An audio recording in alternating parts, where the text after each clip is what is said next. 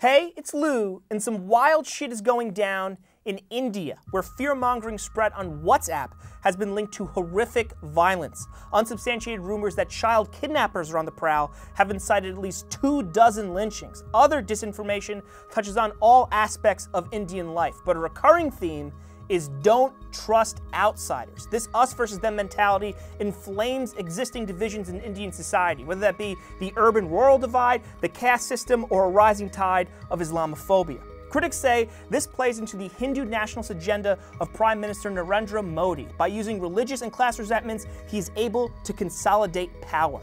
But conspiracy theories on platforms like WhatsApp isn't a problem unique to India. In countries across the world, viral fake news has inspired real terror. The question is, are tech companies to blame, or are there darker cultural trends at play? Technology is spreading fast in India, particularly smartphones. In recent years, the price of data has plummeted. New digital infrastructure has improved service. Meanwhile, the Indian economy continues to grow, so more and more folks can afford connected lives. WhatsApp, the Facebook-owned messaging service, is particularly popular in the country. Essentially a replacement for text messaging, it's free, it's easy to use, and it's not data intensive. No wonder then that there are 250 million Indian users who send an estimated 13.7 billion messages a day. Traffic is particularly high between sunrise and 8 a.m. when a new cultural phenomenon is on display, the exchange of cheerful good morning messages and photos. Unfortunately, not all communication on WhatsApp is so innocuous. Jency Jacob, the managing editor of Beme, an Indian fact-checking organization, told me disinformation on a range of topics, from public health scares to food production, have permeated the platform. In Kannur, India, anti-vax rumors have prevented hundreds of thousands of children from getting an essential vaccination. Meanwhile, many poultry sellers went out of business after a hoax about a chicken virus went viral and destroyed sales. Then there are the child abduction rumors. One widely shared video on WhatsApp showed a boy being snatched off the street, but some important context was missing. The video was part of a fictionalized public service announcement produced in Pakistan. Nonetheless, it stoked fear and contributed to at least 24 lynchings between April and July this year. The problem got so bad that the Indian government dispatched rumor busters carrying megaphones with the aim of debunking all this hysteria. But in a terrible incident of irony, one of those rumor busters was accused of spreading fake news. He was beaten to death with sticks and bricks.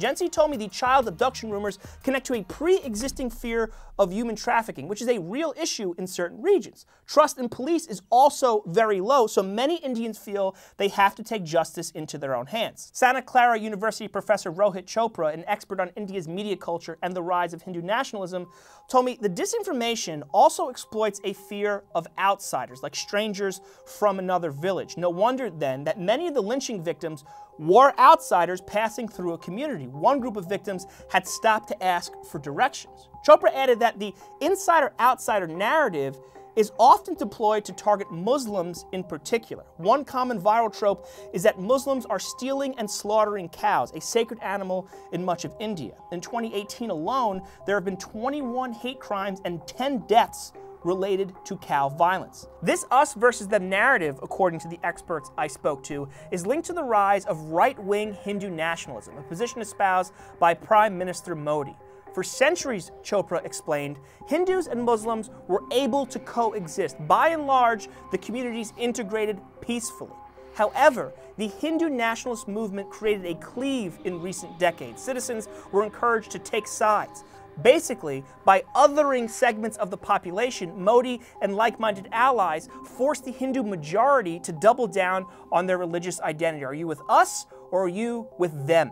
Jency pointed out that this dynamic is often found in countries where nationalism is on the rise. Chopra added that many of the false rumors were likely started by Modi's allies and members of his political party, the BJP. There's evidence to support this widely held suspicion. For instance, a spokesperson for BJP shared a video in which a Muslim politician is speaking. The translation in the video asserts that the Muslim politician pledges unending bloodshed of Hindus. But, according to an Indian fact-checking organization, that's not at all what he said. Instead, he predicted that he'd do such a good job if elected, he'd be in the Guinness Book of World Records. Interesting discrepancy there. This isn't a unique occurrence, by the way. The BJP has been called out by fact-checkers time and again for spreading lies. The party actually pioneered the use of social media in Indian politics, using it to fuel Modi's 2014 election. That sort of opened up a Pandora's box. In recent local elections, some WhatsApp users complained of receiving over 1,000 political messages a day. A BBC study found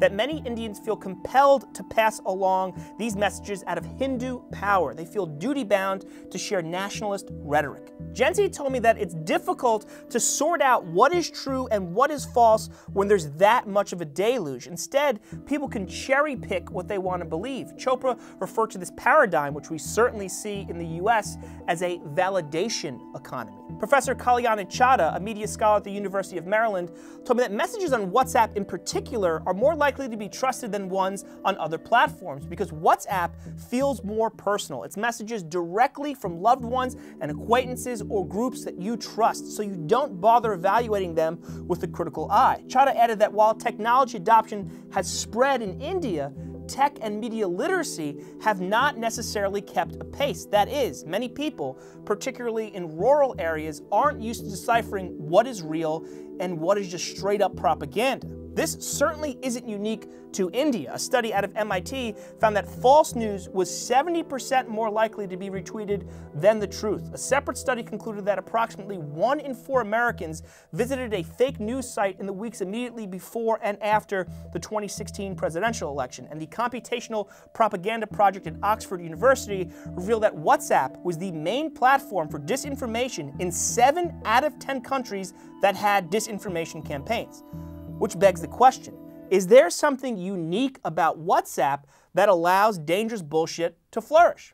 Perhaps. The founders of WhatsApp were hell-bent on privacy, so end-to-end encryption makes it a black hole. It's nearly impossible to monitor. There are no gatekeepers that might prevent the dissemination of dangerous rumors. No easy way to see where the hoaxes start or the path they take. In a weird way, this is similar to how gossip spreads between friends in secret, but somehow everywhere at once. For what it's worth, Modi's government has pointed an accusatory finger at the platform, asserting that WhatsApp cannot evade accountability and responsibility.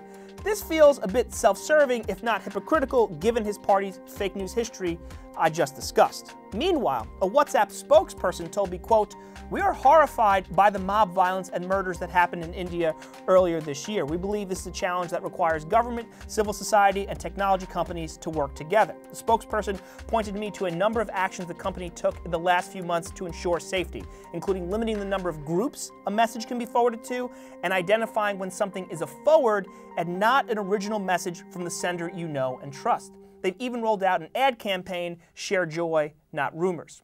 WhatsApp should be given some credit for making these changes, but they should also be chastised for failing to imagine that something like this might happen in the first place. Chadha told me that tech companies always emphasize positive rhetoric when they introduce a new product, but they need to be cognizant that all types of participation is going to pour in to their platforms, including harmful stuff by bad actors. It's inevitable and they need to be prepared for it. Chopra added that tech companies often fail to understand that every country has a unique set of issues, a certain historical context, so tech products shouldn't be seen as one size fits all. They should be redesigned for each market. That's going to be particularly important going forward as internet penetration grows in developing countries. And that's certainly a good thing. As more and more cultures come online and get connected to the digital world, that will create new business opportunities, new ways to connect. Technology often eases burdens. But the move fast and break things Silicon Valley ethos is really dangerous when societies are the things that could be broken. Yet, in the case of India, both Chopra and Chadha agree that WhatsApp is a scapegoat. Gen Z told me the lynchings and disinformation are cultural problems, not a platform problem. The root causes, like a rise in Hindu nationalism, like religious tensions, like a citizenry that doesn't trust the police department, those have to be addressed offline, in real life. Because where there are human problems, we need human solutions.